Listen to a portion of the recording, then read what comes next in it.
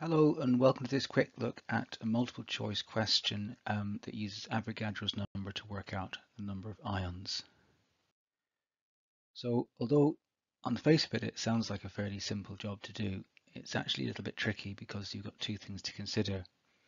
You've got the number of moles of magnesium chloride and the fact that magnesium chloride is made up of more than one ion in the first place. So you're going to need to use Avogadro's constant, which is at the bottom of the screen from the OCR Chemistry A datasheet. So that basically means that 1 mole of anything contains 6.02 times 10 to the 23 particles. So if you've got 4 moles of something, that will contain 4 times that amount.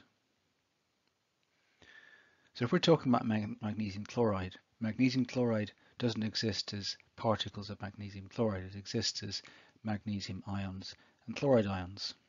So looking at its formula, you can see 1 mole of magnesium chloride would obviously contain 1 mole of Mg2 plus ions and 2 moles of Cl minus ions. So there's 3 moles of ions in total. So if we take the number from before and multiply it up by 3, that gives us answer D. Okay, thanks for listening. Until next time, see you soon.